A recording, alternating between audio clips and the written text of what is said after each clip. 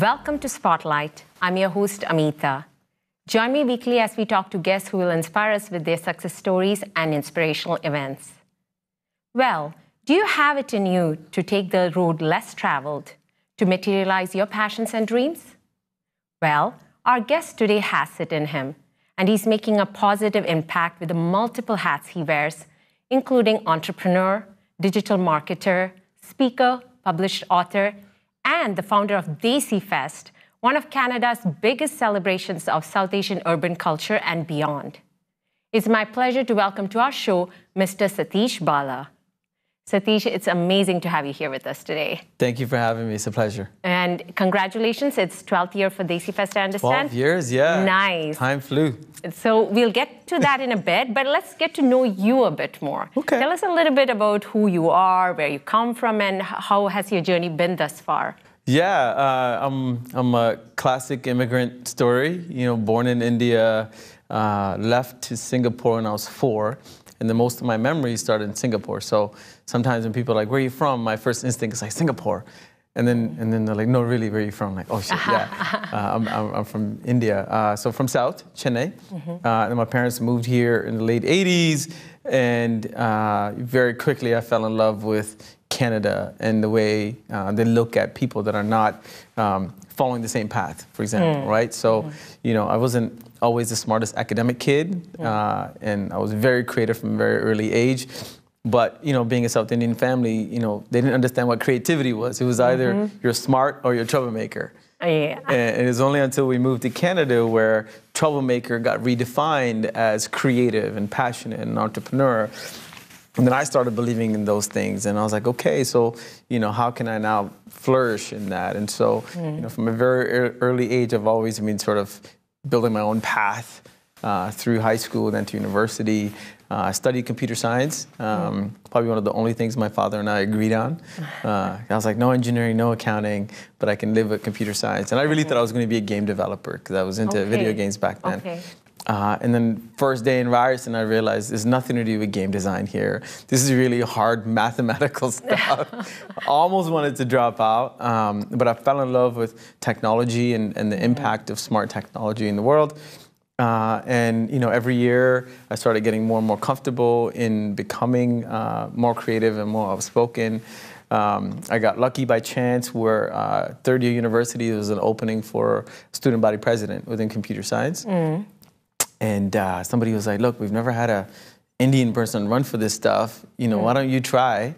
And so that was my probably first stint in marketing and advertising, where I built a little campaign around, you know, voting for me, and I won with you know, a big vote. And that was my first sort of, you know, pulled into entrepreneurship, where all of a sudden I'm behind the scenes in the academic world.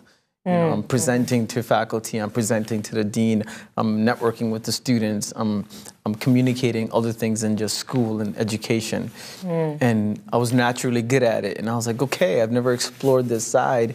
So that put me on this journey for entrepreneurship, whatever that meant, because I didn't know what it was called, other than every time I did something on my own, I was extremely scared, and then I did it anyways. And then learn a lot about myself, and that became an addictive cycle for me of how many different things can I try that will put a spotlight on my own self, you know, belief and self-value, and that was my journey into entrepreneurship.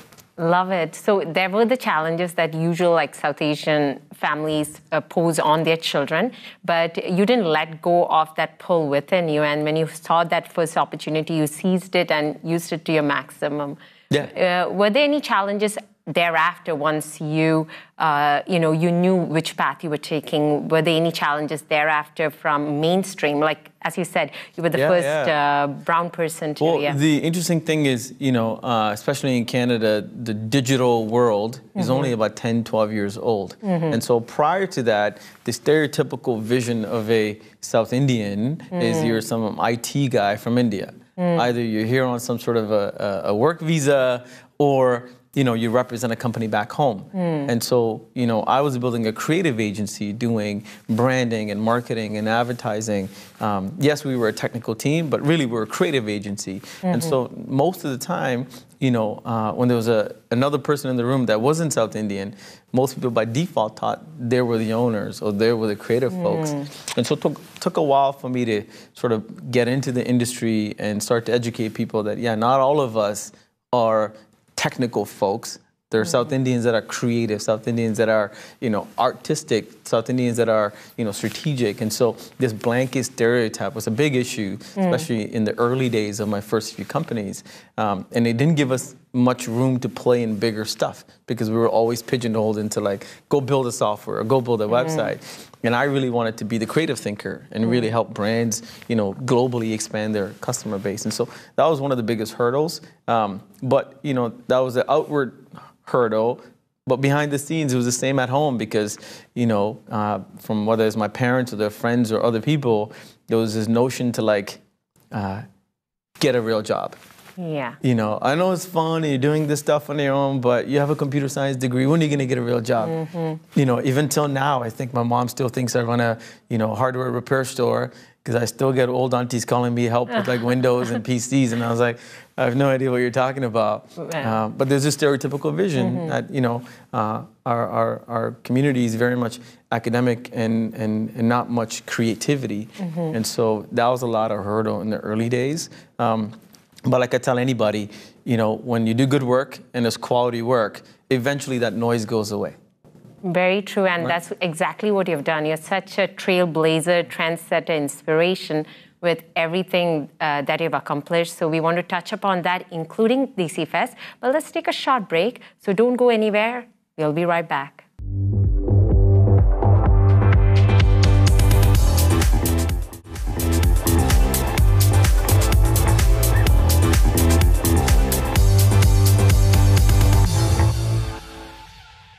Welcome back to Spotlight. We are talking to the recipient of the Young Entrepreneur Award in 2004 by the Tamil Chamber of Commerce, and also the recipient of the Hottest Startup by Profit 50 in 2004. It's Mr. Sathish Bala.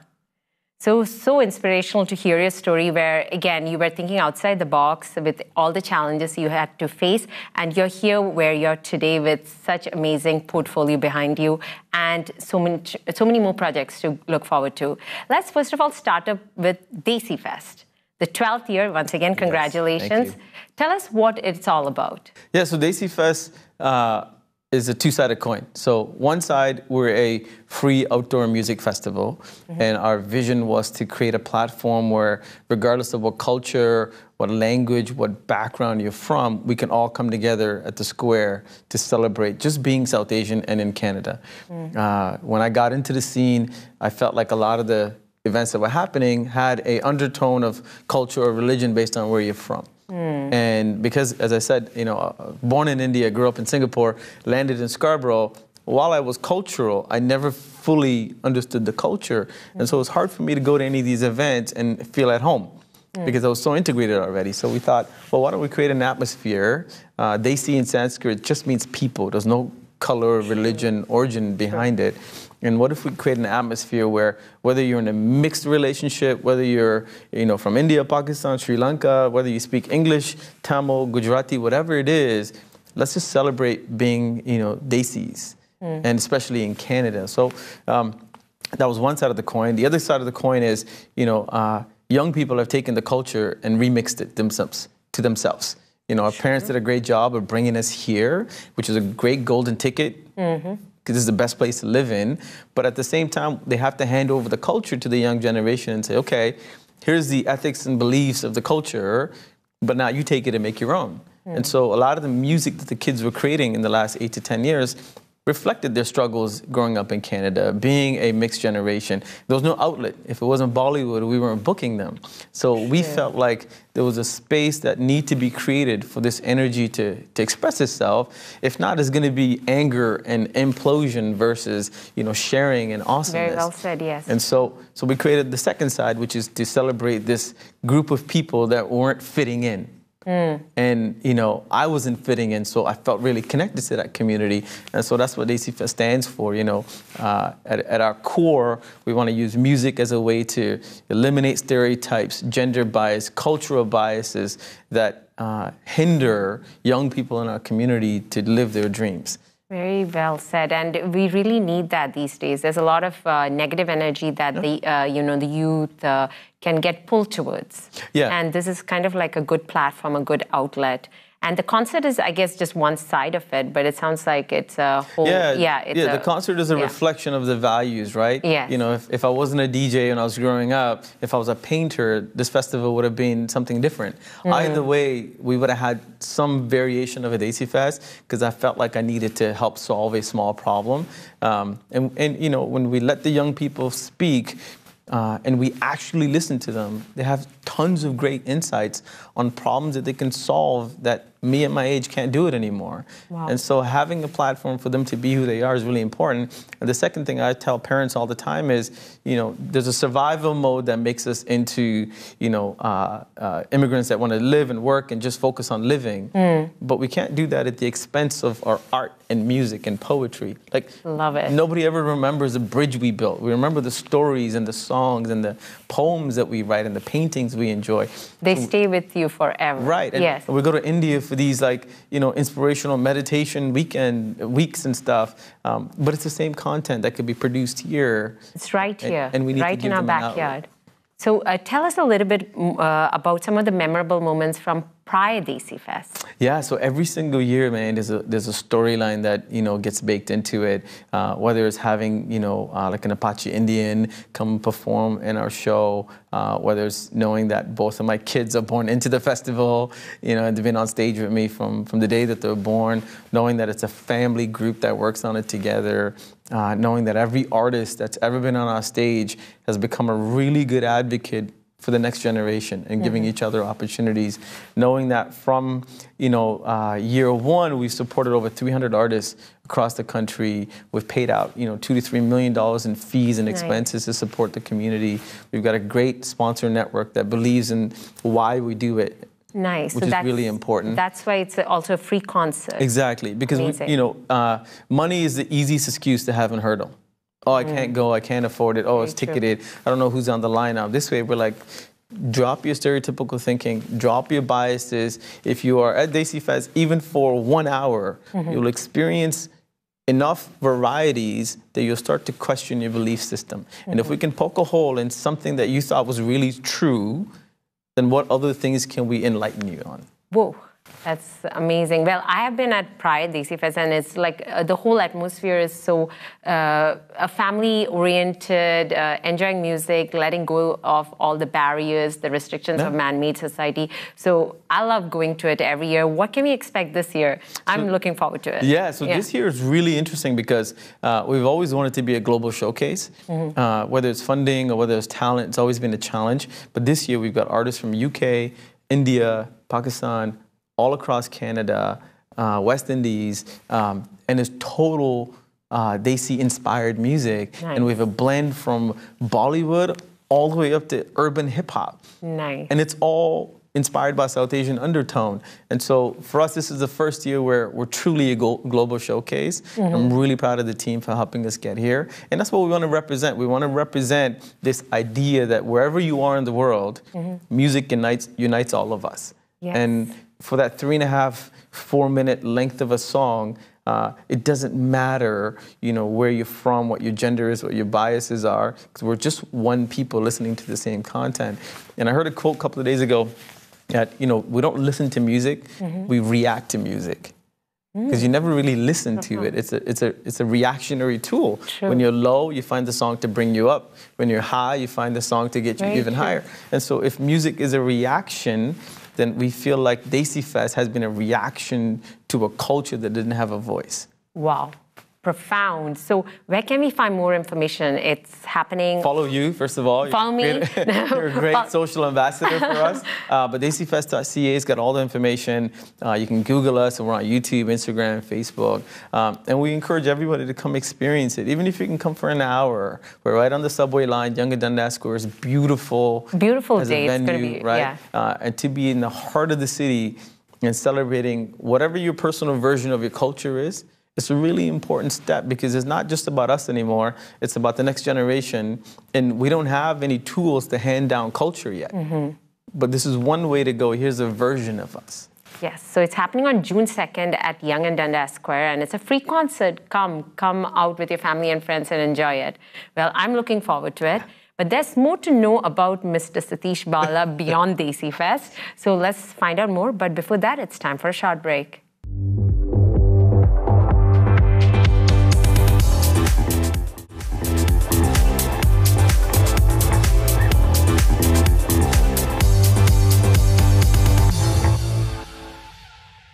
Welcome back to Spotlight.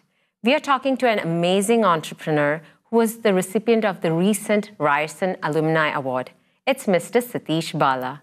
So this is great. DESIFEST is happening on June 2nd at Yonge and Dundas Square in its 12th year. Yes. But we know you're beyond DESIFEST. You do so much other stuff as well. So highlight some of those for us. Sure. So as you mentioned, the award, that was an awesome, award because, as I said, I've always been concerned about my academic challenges in life. Always been shy about, not being the smart kid. And so being back at Ryerson, being a mentor with the zones and helping other startups build their own businesses and being recognized as an alumni was a really awesome experience. And having my mom at the reception was great. Nice. So that was really good. I had an agency that I sold in 2016. And so, I'm sort of looking at what are all the different things that me and my network that we built over the last 10 years do to help other young entrepreneurs. And as we were chatting, offline, so many times we create these hurdles in our head, and they're all made up by us, right? In today's digital world, you can reach anybody, you can negotiate globally, you can work longer sitting in your bedroom. Like, there's no real hurdles anymore like there were when I was growing up.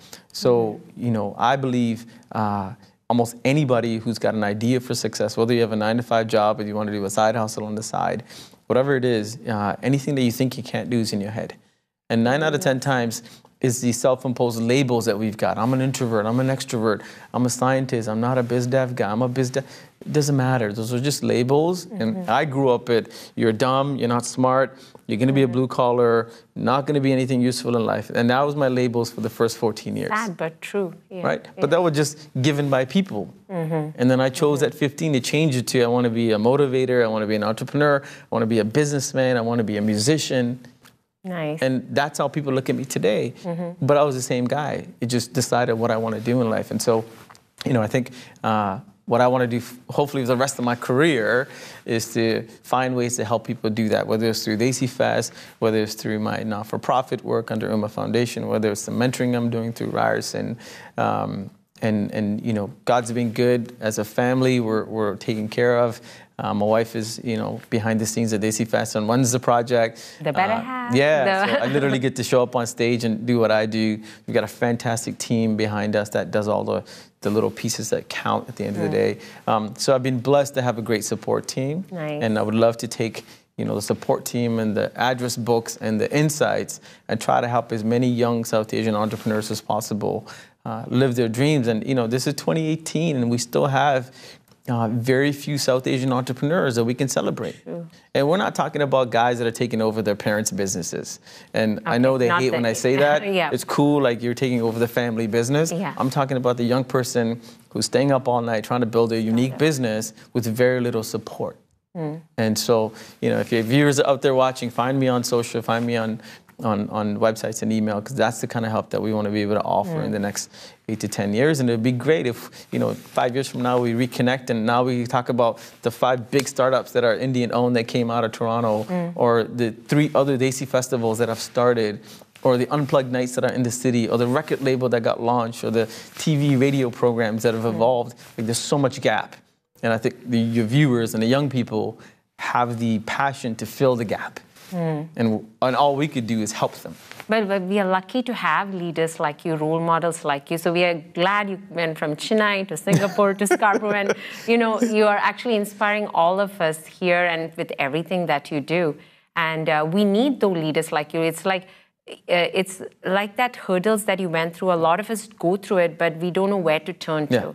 I mean, people like yourself, amazing, you're blessed, you have it within you, that passion that comes through and you go for it. But some of us then, listen to the outside world and get bogged down by it and then cut off our passion. So we are grateful for inspirational role models like you to, lead us and to guide us as well. So it's amazing. And equally, I was inspired by a bunch of people before me to get to where I are. So it's always a cycle. It's just, people like myself and you and other people, we need to open our doors up, even though it could be infringing and imposing.